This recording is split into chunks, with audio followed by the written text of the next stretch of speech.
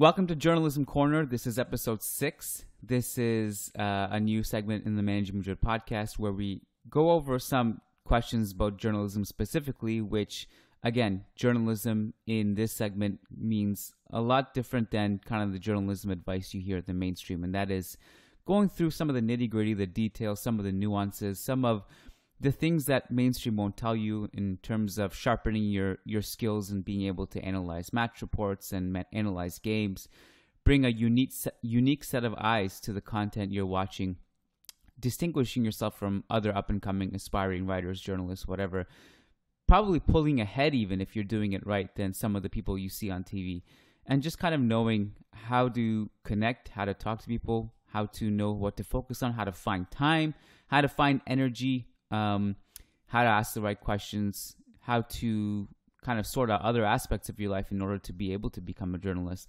All things that we have covered in past segments or are planning on covering and touching on more in future segments. This segment, this week, here's the question that came in that we chose to take for this. The question is, which form has a better, larger audience? Is it football anecdotes or tactical analysis? Now, to extend this question, because that was the end of the question, I would also just kind of add a third option, and that is transfer rumors. So here's the interesting thing about all this, and people will kind of complain about clickbait and sometimes and all this content that we put out and other places put out, and they complain about clickbait and rumors and transfers. The reality of this industry is that 80% of traffic and revenue comes from the 20% of, let's put it politely, nonsense, of just rehashing transfer rumors, putting out reports, and putting clickbaity titles. So let me explain this a little bit. Those are important for everybody, every paper, because they pay the bills. They pay the staff. It makes the industry possible. And it's not necessarily the fault of those publications. It's the fault of the consumer, because that is what the consumer is interested in. The consumer is you, it's me, it's anyone else who is interested in this stuff. And generally speaking, if you're a football fan or a fan of any sport, you kind of get your hit, the high, the adrenaline, the overdose of just consuming transfers and wanting to know where this player is going, wanting to know how we can sell X player who you don't like, or wanting how we can sign X player that you do like that can replace X player that you don't like. All of that stuff gets us collectively high. It makes us click on things, and that is the fortunate or unfortunate reality of this industry. So let me go back another layer. Clickbait is important for many publications because for a reason maybe you're not maybe used to hearing, in that the other 20% of traffic comes from much deeper football analysis. That 20% to me is as important as the other 80%. Mostly because, one, that's what I'm interested in. I'm interested in the kind of the deeper analysis. And second of all, it's because that's what creates the cult-like following. Would we like 100% of our consumers to be patrons and to subscribe to our podcast? Of course we would. Now, we have a lot of listeners on our podcast. And then we have a percentage of those listeners. So here's how it goes. We have a percentage of our readers listening to our podcast, and then we have a smaller percentage of our listeners who subscribe to us on Patreon, who love our podcast enough that they want to hear it 3-4 more times a week. And to be clear, there are barriers in people who do love our podcast and aren't patrons, and some of those barriers are just kind of in their head a little bit, and obviously they're purely financial. But some of those financial barriers, if you break them down, are just silly, because maybe it's because if it's $3, again, is there many people in the world who can't afford $3 a month?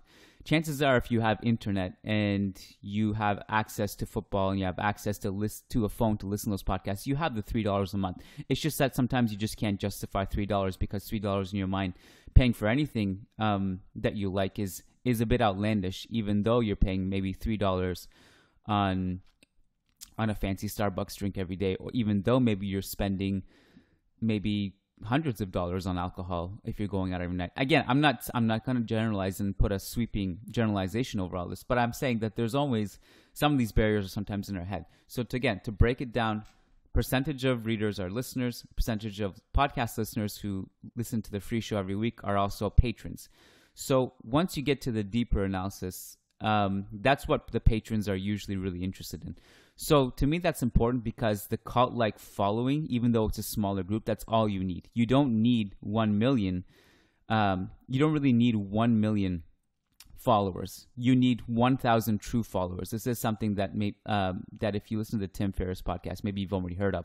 1,000 true followers is far more important than 1 million followers that are kind of generic and they're not going to necessarily take a journey with you, and maybe they're not necessarily, and those are the listeners and consumers that are really interested and are fans of what you do. So those are, to me, that's where our 20% is, and that's what's important. I think that number of 1,000 will expand greatly over the next coming years because we're just getting started. We have a roadmap. We have a really, really big vision for this. But the ratio percentage will likely not change much because our audience will get bigger on Managing Madrid, and our podcast listeners and our patrons, that number will get bigger too. But the ratio will probably remain the same in that it's 80-20. So kind of just to answer this question, again, to remind you what the question was, which form has a better, larger audience? And is it football anecdotes or tactical analysis? And then a third option, which I added, is it the transfers and stuff?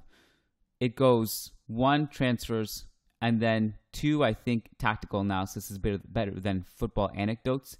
And part of the reason for that is because people are more interested in current state of affairs than they are in stories outside of the actual football they're seeing. It's part of the reason why match analysis and tactical reviews and previews are much more popular than, let's say, football anecdotes about a story of a player that maybe is not time sensitive, or maybe it's about the history of the club or history of a player, they're overarching their life and stuff. That will usually not get as many hits as the actual match analysis. So summarizing this all as best as I can, because we're about to actually record the post-game show for this game today, which you've already heard in part 1. But tactical analysis is second to transfer rumors, and then football anecdotes is third. But your true followers, where you will be able to create a niche and create, I suppose, a following of highly informative individuals who really, really want to take a dive into the deeper analysis side of things.